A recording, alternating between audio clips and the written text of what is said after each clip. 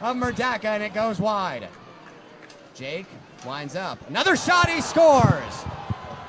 Travis Jake with a blast from up top. It beats Joe Merdaka, and Fayetteville ties the game at 9:30. Knoxville end. Ross is there first. Penalty has expired. Keelich forcing the issue at the other end. Shot, and they score! To close it out for Knoxville, Jake back up top. Bowen back to Jake. Bowen slips through, gets in tight, shot, stopped by Merdaka, rebound, they score! Max Cook gets the rebound and slips it under Merdaka, and the Marksmen win 3-2 in overtime. It is the 5th consecutive victory for Fayetteville over the Knoxville Ice Bears.